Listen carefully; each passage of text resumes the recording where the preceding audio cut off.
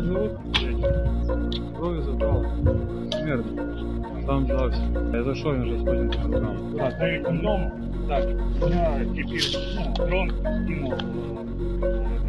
Понял, пострел. Меня ранило в руку, лачину. Руку насквозь, лачина.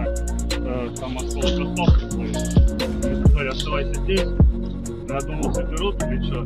Потом вырубил. С того дня. Какого? 12 числа. Да. Эдик, тебя сейчас свяжут.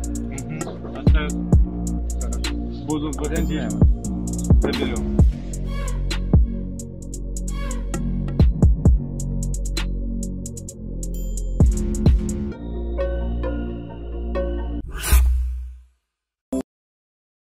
NATO has 2 to 3 years to prepare for confrontation with Russia, Norway's top general. The head of the Norwegian Armed Forces, General Eirik Kristoffersen, believes that the North Atlantic Alliance's window of opportunities to prepare for a possible confrontation with Russia has shrunk to 2 to 3 years. He said this in an interview with Bloomberg.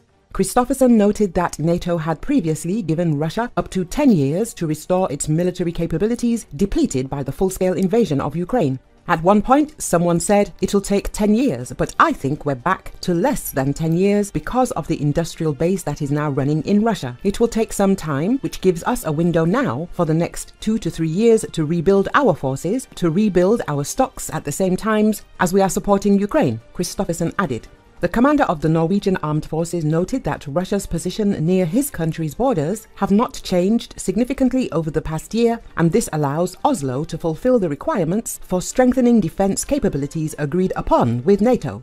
So we can fulfill those plans and those decisions with content in the next years, but we need to speed up. We need to do it in 2 to 3 years to make sure that we are ready for whatever might happen, he stressed. The Norwegian parliament is set to approve a plan to nearly double defense spending over the next 12 years to adapt to threats from Russia. The focus will be on the capabilities of the military naval forces and air defense. Norway aims to achieve its NATO spending target of 2% of gross domestic product by 2024, with the level expected to reach 2.7% of GDP by 2030. A number of European NATO countries have been raising concerns about the risk of Russian aggression in the near future.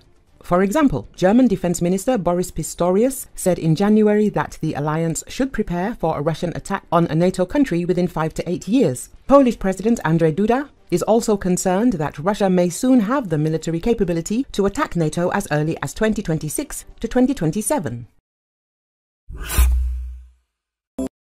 Czech air defense system Viktor MR2 in service in Ukraine, it showed effectiveness against drones. Recently, the Minister of Defense of Ukraine, Rustem Umerov, and his German colleague Boris Pistorius visited the Ukrainian Armed Forces training ground, observing training on the use of the Viktor MR2 air defense system. This system has shown high effectiveness against UAVs used by Russia, including drones, Shahed, thanks to the ability to quickly deploy and move, noted the Ukrainian military. The Viktor MR2 is based on the ZPU-2, a Soviet-era double-barreled anti-aircraft gun based on the 14 5x114mm KPV machine gun, which entered service with the USSR in 1949 and has since been adopted by more than 50 countries. There are several modifications of the system: the 4-barrel version ZPU-4 and the single-barrel ZPU-1.